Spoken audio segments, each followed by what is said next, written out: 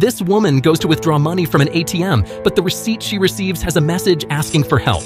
However, she doesn't notice the message and quickly throws away the receipt. Next, an elderly man arrives to withdraw money from the ATM. He too gets a paper with a message asking for help, and he even hears cries for help from inside the ATM. But the old man thinks it's just a prank, and he quickly leaves. Then, another woman comes to use the ATM. However, after she enters her PIN, no money comes out from the machine, and a note appears stating, "No cash until call 911." She immediately calls 911, and soon, a 911 team arrives. They insert a camera into the ATM and discover there's actually a bank technician stuck inside. They quickly use their cutting equipment to open the bank's vault. Before long, the door finally opens, and they find a fat technician trapped inside.